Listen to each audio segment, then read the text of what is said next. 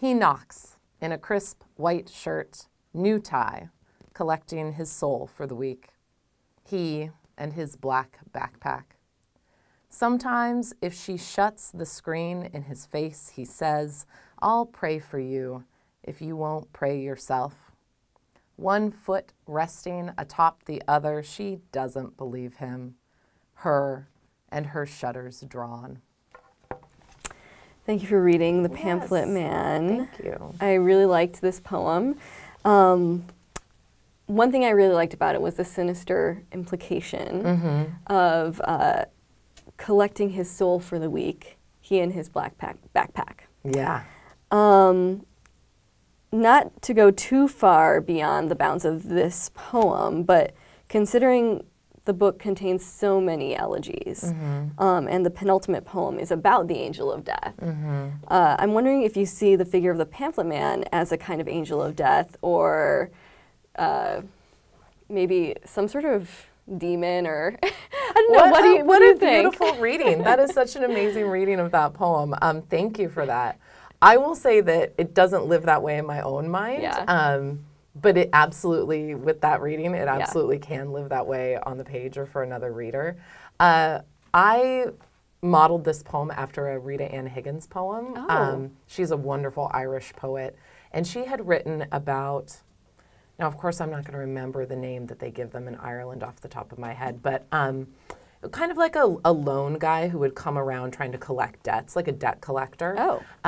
So like a rag and bone kind of person? Yeah, kind of. Or I guess they sell things, but sorry, continue. Yeah, so a debt collector of some okay. type, and I can't remember the exact word, but she had this beautiful spare poem that really showed the kind of power imbalances between those two characters. And I was really inspired by that to think about who's a person that we see in America where those power balances would be very different than they are in her particular, than in the circumstance she was describing. So obviously what came to mind are sort of like door-to-door religious knockers, right? And they come in many denominations. Yeah. And it is a little sinister, this idea of collecting a soul for the week. And so I totally love your reading of it. But I was more interested in the kind of play between, who is speaking authentically here? Are they both speaking authentically? What's at stake? How do we bridge a divide, or do we try to bridge a divide, right? I think about that dialogue where he says, "I'll pray for you if you won't pray yourself." That can absolutely be deeply sincere, right? And sure. In my missionary stance, I'm going to caretake for those non-believers and try and uplift them to the kingdom of God. But she can hear that and be like, that's the most cynical, passive-aggressive thing I've ever heard. Yeah. Because there's not a bridge, right? Yeah, yeah. So you didn't have a particular evangelist in mind? No. Okay, that was my other question, because I always think about Jehovah's Witness or Mormon evangelists going door to door. Yeah. Interesting. Okay. Yeah. All right. But, I feel like the evangelists could even be, I could be one of those evangelists as I'm banging on people's doors being like, are you going to vote evangelist. for? Well, I was thinking more like climate change evangelist, but that's fine. Yeah. Can I tell you about our Lord and Savior Dylan Thomas? Yeah. Can I tell you about the angel Elizabeth Bishop? Yes, yeah.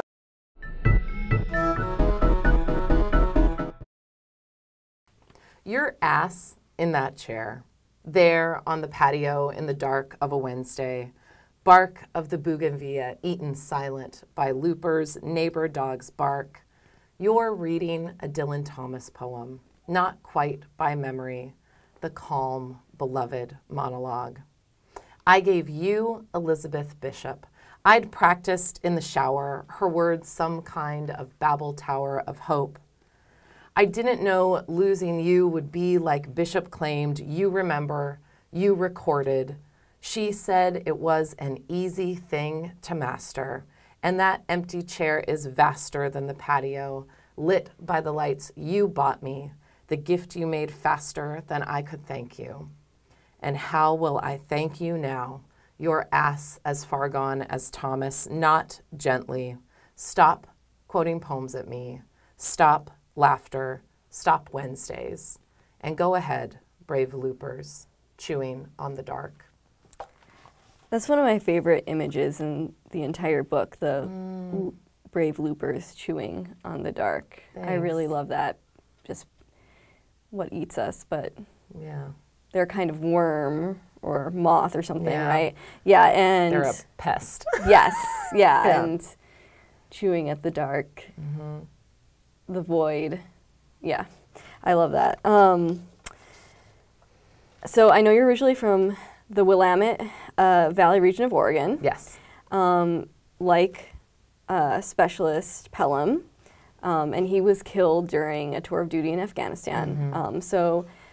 Did you know him very well? I knew Alex through his big sister, Lindsay Pelham, who I went to school with. She and her family lived in Portland, and I lived in Eugene, but we actually didn't meet until we were both in a tiny college in Virginia. And I had known, Alex was several years younger than us, and I had known him peripherally for a few years before he was killed. And it was really important to me as I was thinking about this book and also this particular poem to think about what are the ways that I, as a civilian, have been touched by this forever war, and losing Alex was definitely one of the ones that was closest to home. Yeah. Did you talk about poetry with him? Did you exchange poems ever, or? That's a great question. So here's where the line between like fiction and real life diverge, right? No. Yeah. Oh. But I love that you incorporate it. Thanks. So it's filled with a lot of familiar grief poems by Auden, by Thomas, by Bishop. And so when we grieve, we're flooded by these memories of the deceased, and then those memories blend with fragments or verses or images, sounds that we've loved and often repeated in our lives. And if we're poets, it's usually poetry related. Oh my God, it's so true. And so I like how that reminded me that grief is really a sensory experience and doesn't necessarily exist within the confines of a single poem. Yeah. What can you tell me about your experience with grief and poetry and the poets that you use in this poem? I think a lot about grief. I think that part of that is that I'm a melancholy person, and that's what draws me to poetry. And I am trying to understand grief as a metaphor. Like, what are our metaphors for grief, and how do those metaphors interact with us in different times, and what language do we need to use to be able to access those metaphors and like get them out of our bodies and away from us. I think that Elizabeth Bishop was a really useful model for me for that, because particularly that poem One Art, which this poem definitely is built on that foundation. Vaster. Exactly, Yes, like literally using the sounds from that poem. Because I love that, the music of a villanelle really is obsessive, and it turns and it kind of grinds, and the way that grief can kind of grind us, right? Like we move through grief in ways that can be musical because they're repetitive. And so by being able to borrow her language and her sounds, I feel like that was a really useful way to help shape this poem. Although it's not, I wouldn't even categorize it as a loose villanelle. It's more like I thought of a villanelle as I was writing this poem. And that's as close as we got to it. That's legit. Yeah, right? That's how the creative process works. So do you still find yourself returning to these poets, Bishop and Thomas? Or also, I guess maybe a similar question would be, do you find when you are experiencing grief, maybe you're reading other poets and your grief finds a way into like the crevices of poems that aren't necessarily oriented towards grief? Oh, that's without your really a perspective. great question. Well, I do return to poems. One Art is a poem that I carry with me. I love that poem. I think that I'm I often, instead of going to poems that aren't about grief to like let my sadness seep into them, I'm more interested in going to work that like can hold the weight of my sorrow. So Maggie, I love that. Yeah. Maggie Nelson's Bluettes. That book like saved me when I was so sad. And it's another very obsessive book. Have you read this book? I haven't read that one, no. It is so great. And it's like a tiny book of what is maybe prose poetry, sectioned off, just numbered, and it's just obsessing about the idea of blue and looking at things that are blue in the world and studying the history of the color of blue, and then just it is permeated with sorrow. And so that was a book that I was like, oh good, this book is so sad, it's giving me permission to feel all the sadness that I need to feel. Yeah. And then I also think I do turn to kind of obsessive forms. So that's a very obsessive book. One Art is kind of an obsessive poem. And then another book that I love that is not really a grief book, but is deeply obsessive is this wonderful hybrid text by Jenny Booley called Not Merely Because of the Unknown That Was Stalking Towards Them. Oh. It's a Peter Pan retelling from Wendy's perspective, and it uses a lot of borrowed language from the Neverland Stories by J.M. Barrie, and it is so musical and lyric, and it just repeats and repeats, and these phrases keep happening. And when I read that book, and I return to that book often, I'll just read a few pages here and there just to like kind of refresh my ability to use repetition. Like that is so educational for me, and then I'm able to bring that to my own poems. I really got the bit between my teeth there. I'm sorry. I'm really excited to talk about things that are sad and obsessive. I love it. You're making me think of the obsessive works that I like Louise Gluck. Oh, yeah. And Richard Siken's Crush. I love that book. He's so good. Yeah.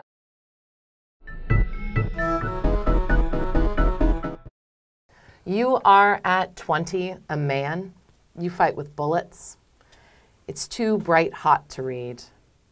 The monotony of waiting bent only by more waiting. And your lieutenant mutters, oh God, please, someone shoot at us today. 3 weeks with no fire. The book's spine broken, so when open, it lies flat on your chest like shrunken, misplaced wings. Your brothers play card games out of bright, hot boredom. Some you love return. You'll greet them with a fist to solar plexus, generous sweep of boot to shin, blood out, blood in. It's a kind of wisdom. 3 weeks, no fire. You're lying on your bunk, boots on, tracing the spine of Harry Potter. Next to you, rifle rests on dark green blanket, like it dreams of rivers, red-haired women. Like it will wake in the early morning, twist with thirst, desire, like when asked how many bullets were there, it might answer, as many as there were stars in the sky. 3 weeks, no fire. You know, it's interesting to think about that last stanza, as many bullets as there were stars in the sky, because I hadn't thought about this before, but there's so many more bullets. There's only 6,000 stars in the visible universe, like just looking from Earth, like with your naked eye. So just think like how many bullets there have been compared to that, because it seems so vast, but it's not. It's like, wow, we're a destructive, we're destructive beings. It's a conceivable number. Yeah. And the number of bullets is probably actually, we are incapable of imagining it. Yes. Yeah. Yes, completely. Yeah. Yeah, that's very sad. It is very sad. Yes. Tragedy. And so I like how you use repetition in the poem to reinforce the monotony, the unromantic monotony of military life. Yes. And so I thank you for that, because that is something that we so often don't think of. No, we love outside. to glamorize it. Yes. Right? Yeah. Yeah. Just similar to how the vision of the soldiers, I'm sure, in the poem. They're itching for a fight. Yeah.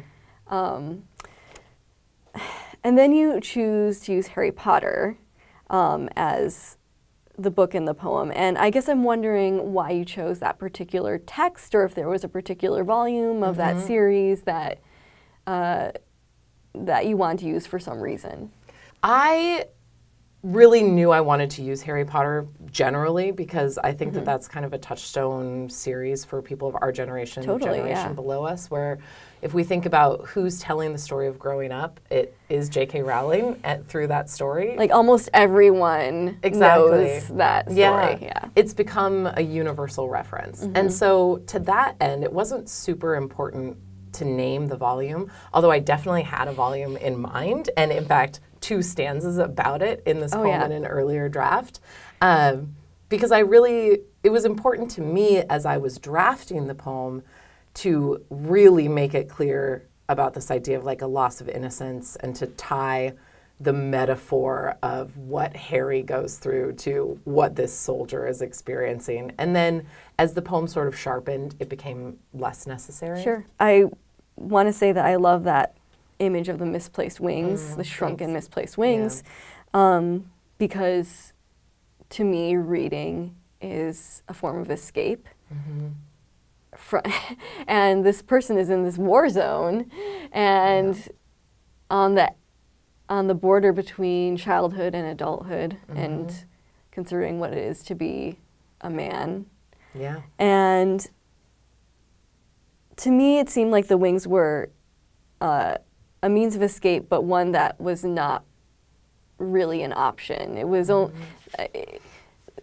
escape could not occur, truly. So I'm wondering to you, how did you conceive of this image, or if that's in line with what you were thinking while you were writing it? That's a great reading. I think that it was really important to me to have the book be represented physically, and as a lifelong reader, of course, like that's one of the ways that a book can be part of our body, is that it lays on our chest as we fall asleep or as we kind of move our brains into other places. I think that the wings were also important because I was interested in thinking about this idea of innocence or moral clarity, which I think is something that we bring culturally to the work of our military that I think is often shrunken and misplaced. Understanding of the work that is being done, sort of reductive and absolutely romantic.